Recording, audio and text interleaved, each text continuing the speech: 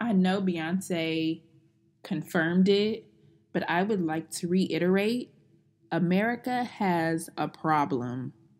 And honestly, not just one problem. America got issues. America has several problems. Hey y'all, it's Jazzy P, and I get on this microphone about once a week to discuss whatever's on my mind. Sometimes I'm joined by lovely guests, and other times it's just me. But either way, just know I'm always free to be. I want to start this episode with a lighter. Well, that was random. Because the topic today may get a little bit heavy. So, completely unrelated to today's topic, I had a random memory unlocked moment to when I was teaching middle school and I was combing out my locks. And then halfway, not even halfway, probably about a quarter of the way through, I decided I didn't want to comb my locks out anymore. I'm not sure if I really had a change of heart or if I had more hair than I realized, and the process was taking much longer than I anticipated. But regardless, I started locking my hair up again. So I had about 87 long, luscious locks flowing down my back, and then about 5 short, stubby locks in the front that I would always try to blend with the rest of my hair or braid in or try to camouflage in some way. So one day I had this bright idea that I would wrap hair, faux hair, synthetic hair, around my newly budding locks and try to play it off that way. And then one student just randomly calls me out talking about, "So, miss, did you take fake hair and wrap it around your real hair? And did you not think that we would notice?" And I don't even remember what my response was, but I was like, dang, they figured me out. And I wasn't really trying to hide it because clearly faux locks look different than real locks. But I was like, dang, they didn't have to call me out like that. But then, as I was thinking about this memory, I realized yet again that I am a trendsetter. Not saying I'm the first one to have done this, but this was before faux locks were a thing. And that's not what, I was essentially trying to create a faux lock of something that looked like a lock, but I wasn't trying to do quote unquote faux locks. But several years later, faux locks and butterfly locks are in, and that has become the trend.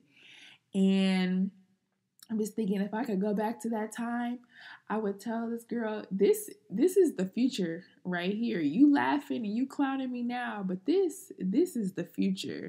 In just a few short years, the girlies are going to be walking around with faux locks and butterfly locks, and you won't be clowning them. So just sit back and wait. Sit back and wait. As if America, the United States of America specifically, couldn't be any more egregious, she has outdone herself yet again. And I'm actually not convinced that America is a woman. America is probably a man. Because I know way more compassionate women than I know compassionate men. Men are compassionate, they can be. But I don't think America's a woman. We need to stop calling her a she because America, I doubt that America's a woman. America's definitely a man. But I digress. Anyway, America, and more specifically, some states within his union. But then I don't like the idea of being ruled or controlled or coerced, persuaded by a man. I don't really like that. Let's just call it America. So, some of the states within America are coming up with fun new ways to kill people. And obviously, that is not an exciting topic. But how else do you talk about the atrocities that continuously occur without becoming depressed or downtrodden or even numb? So you kind of got to psych yourself out and hype yourself up in order to continue having these conversations. So, if you would humor me for another moment, the holidays have just ended. A lot of, you know, festivities and families and friends coming together celebrating. I'm sure there was a lot of confetti, maybe even some streamers and balloons. And so, what I want you to do for just a moment is envision a balloon. And you're filling up that balloon, you're filling up that balloon, you're pumping, you're pumping, you're pumping. And then the person behind you is like, that's enough, that's enough. You're filling it up too much, you're filling it up too much. And you're like, no, no, no, no, don't worry, it's good, it's good. And you keep going, you keep going, and they're like, all right, stop, that's enough, that's enough. And you're like, nah, I got this, don't worry. And then you just push it just a little bit more, just a little bit more, just a little bit more. You think you got it, you think you got it. But eventually the balloon, it pops. And while that's not exactly what happens in the case of nitrogen hypoxia, it is a method of suffocating a person by forcing them to breathe nothing but pure oxygen, essentially suffocating them, starving them of oxygen until they die. And you guessed it, Texas, Alabama, and Nebraska are super excited. Honestly, is what it how it reads to me. They're really excited about this new execution method. And so, why do we need new ways to kill people? I was wondering the same thing. So, I did a little Google search. And as you know, on the Free to Be podcast, we are not a news source. We don't aim to disseminate misinformation, but the extent of our research on this particular platform is the first or second article that comes up when we Google search. But I did click on the article Scientific American, and it seems to answer that question. So I'll read that from the article. Then Representative Mike Christian of Oklahoma first proposed using nitrogen gas as a potential form of execution in 2014 after the state came under fire for multiple botched execution attempts using lethal injection. So, Alabama is set to execute an incarcerated person this month, January 2024, using nitrogen hypoxia. And I first heard this story on NPR and I picked up at a very, very interesting point. And I thought to myself while listening to the report, if there was ever any doubt in my mind about a God, this particular story removes all doubt. Now I get it. Botched executions happen often enough that this could have just been the case of that or a technicality. But Kenneth Eugene Smith in Alabama is a victim of 3 failed execution attempts. 3 failed execution attempts. They tried to kill this man 3 times and none of them took. So maybe he was the catalyst for nitrogen hypoxia execution. I'm not sure. But they tried to kill him 3 times, and now he is set to be executed in this manner in just a few short weeks in Alabama using this method. Now, some issues have come up regarding this particular execution because it is so new. And so the 2 methods that are being tossed around are gas chamber or gas mask. And the issue with the gas mask is that it has to be completely airtight. There can be no oxygen into the mask. Otherwise, that will prolong the process and prolong the death of the inmate that is being administered the nitrogen. And so that those that are around aren't exposed to the gas. And so in the case with Kenneth, he wanted his pastor to be by him when he was executed. And there were these concerns for the pastor's safety. And the pastor said that he really had to pray about it, pray and decide if he could be by Kenneth's side during this execution. He really, really had to pray because of this potential risk. And so he prayed about it and he said, this is what he's called to do, the pastor. He said, this is what he's called to do. This is his assignment. And yes, he will stand by Kenneth's side during this execution, knowing the risks. Quick side note, again from this article, it says that lethal injection was developed in Oklahoma. Oklahoma be weird. I don't want any dealings with Oklahoma. And didn't Oklahoma State or some institution in Oklahoma just repeal all of their diversity, equity, and inclusion efforts? Yeah, let add Oklahoma to that list of places to stay away from. Florida, Texas, Oklahoma. It's giving yikes on bikes on trikes. This one article is completely infuriating, but I will link it so that you can be pissed off with me. There are several points in here that just make you want to cringe and fight and scream and yell. But Karina Barrett Lane, a law professor at the University of Richmond, a quote of hers sums up the article, and so the last paragraph in the article says, when asked what the most humane way to execute someone would be, Lane answered, firing squad. Death by firing squad is nearly instantaneous. That's certainly better than being electrocuted 5 or 6 times, or being gassed to death for 6 to 10 minutes, or slowly being suffocated under a veneer of peacefulness for 10 to 20 minutes. And that's another issue with nitrogen hypoxia execution. Because it hasn't been administered before, no one knows exactly how long this method will take.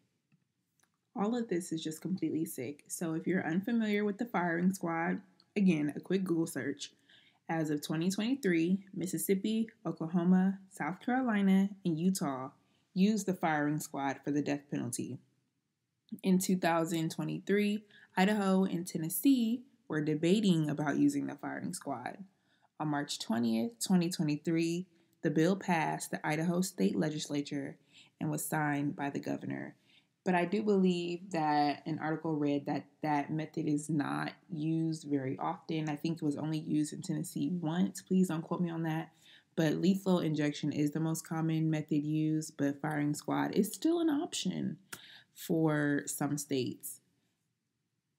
When or if people do use the firing squad method, really any method, but especially the firing squad method where it's like, right there, hand to hand, face to face. I really hope that I don't know, I guess it'd be the guards, the correctional officers. I don't know exactly how that works, but I really hope that they are getting the mental support and the therapy that they need to know that your bullet could have potentially killed a person. It's just really weird. It's really odd to me. I don't really understand that. And that would be the day that I quit. If I were in that position where I was a correctional officer and the warden was like, hey, Jazzy P, today your assignment is firing squad. That would not be lit to me. That would not be exciting. And I would decline and I would quit right there on the spot. So I'm curious to learn a little bit more about firing squads, how that works, how people are chosen. Because that would not sit well with me. I couldn't do that. I personally could not do that. And I just really hope that anybody who is involved in that action and that decision making, I hope they get the help that they need. I hope they realize that they need help. But a lot of the time, these people that are making decisions about other people's lives, they don't see it as needing help. It's a power thing. It's a control issue. But I'm still praying for them, and I still pray that they get the help that they need or they get the intervention that they need, because it's not right to me.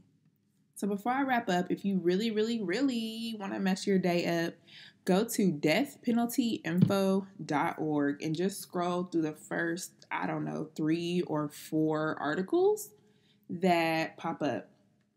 So as of today, I will read the headlines. So, article from January 5th, 24. Japan performed no executions in 2023, making U.S. the only G7 country to use capital punishment last year. Yay, America! January 4th, 2024. Utah judge clears the way for the use of the firing squad. Exciting! January 3rd, 2024. Overwhelming percentage of Florida's Hearst resentencing hearings end in life sentences. New study from January 2nd. Research suggests the arbitrariness of facial features affects jurors' sentencing decisions in death penalty cases. And it's a little excerpt. Particular facial features, such as heavy brow or downturned lips, are known to cause others to view an individual as untrustworthy. So, if you have thick, bushy eyebrows or a downturned mouth, jurors may think you are untrustworthy and are more likely to convict you or sentence you to the death penalty or be in favor of the death penalty for you. How exciting! And I am anti death penalty. I am really anti prison. I haven't always been anti prison, and I can be honest and transparent about that. I am pro reform, I'm pro rehabilitation. There are people who I do think need to be removed from society if they are unable to get along with society, but I don't think they need to be exiled, so to speak. They need to be rehabilitated. They need to be rehabbed. There need to be options for rehabilitation, and we don't have that as much as we should. And that was really brought to light to me when I attended a workshop and Dr. Bettina Love was the speaker. And she said, we are quick to disappear people. And she was mainly, well, the focus of her conversation was talking about children, but then there was this school to prison pipeline. But we are quick to disappear kids that don't fit into the quote unquote norm. We're quick to disappear people that don't fit into society. We're quick to cast them aside, act as if they don't exist, act as if they are not valuable human lives, and like essentially just wash our hands of them and be done with them, out of sight, literally out of mind. So regarding the death penalty, I am not in favor of the death penalty specifically because of the number of people who are wrongly convicted or people that are convicted or receive sentences that don't fit the crime. There are numerous cases on that website that talk about people being found innocent. There was one guy who was exonerated. He was on death row, exonerated after several years, was scheduled to die. They were going to kill him, and it was later proven that he was innocent and was not involved in the crime. So I am not in favor of killing people, especially when you look at the statistics. Now, with statistics, I get that they can be skewed. There's a lot of missing information, but analyzing the data that is available from the US Census and the Bureau of Justice Statistics, the population in the United States is about 336 million. California, Texas, Florida, those last two wanting to do it, being the most populous. The population of incarcerated persons as of December 31st, 2022 was 1.2 million people. That is a 2% increase from 2021. At the end of 2022, 32 people were sentenced to state or federal prison, that were sentenced to state or federal prison were Black, 31% were white, and 23% were Hispanic. If Black people only make up 13% of the population in this country, why are 32% of the people in state or federal prison Black? Why would I be in favor of the death penalty when 32% of incarcerated persons are Black? And why are Black men overrepresented in that statistic? Why would I want to kill Black men? Why would I be in favor of anything that kills Black men? I'm not. And I'm not in favor of the death penalty. I'm not in favor of prison in the ways that they are used today. I am in favor of a correctional facility, a true correctional facility. There are several things that I am in favor of, and they're at their core, at their true essence, but somehow we have gotten away from what a lot of these things are supposed to mean and supposed to be. And I'm not even sure. Correctional facility was probably a euphemism, or maybe we're going to correct the society, the unincarcerated society, by incarcerating people, black men, and getting them out of society and displacing them and exiling them. So that's probably what correctional meant at the time, a little double speak, if you will. And what's really frustrating is that all of the solutions are right in front of us. It's those that won't profit from these solutions. They're the ones that are making the decisions, and this is why we are not getting the results that we need. Because how do you solve a housing crisis? You put people in houses. You reallocate funds to services, social services that actually help and benefit people that need the help. So, what if our military budget is a little bit lighter next year? If people are housed, if people have access to food and clean water, education, wouldn't it be worth it? Nah, because how do you exploit? How do you exploit people that way?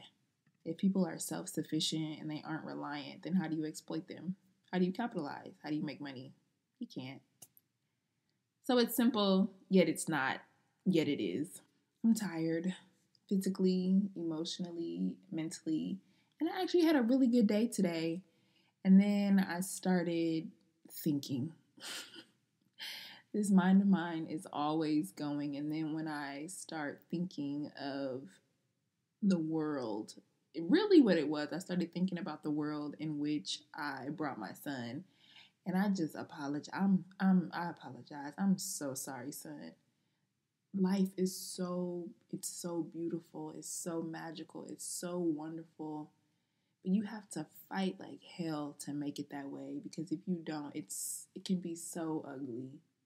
It can be so damning, so damaging. It can be so cruel and so harsh if you are not making a conscious effort to see the beauty, to see the goodness that is all around us. So I started thinking, and one rabbit hole led to another, and I ended up on deathpenalty.org. Messed up my night. Because why are we thinking of new ways to kill people? Ciao. So anyway, let's stay connected. Follow me on Instagram at instagram.com/free to be Jazzy. If you are listening to this on YouTube, go ahead and hit that subscribe button and that thumbs up. Makes it easier for you to come back to this video and for other people to discover this content. So thank you very much. If you are listening on your other favorite streaming platform, please rate it as high as you possibly can. You know this is the best episode of anything you've ever heard before. So thank you in advance for that. If you want to join the Patreon community, you can do that at patreon.com/free to be Jazzy. There's exclusive content, early release on episodes, longer episodes, just kind of whatever, however I'm vibing that week. But there are just some little extra perks for being over there on Patreon. However you are able to support via a like, a share, a comment, I am eternally grateful for you. Thank you so much for supporting this content. Until next time, peace.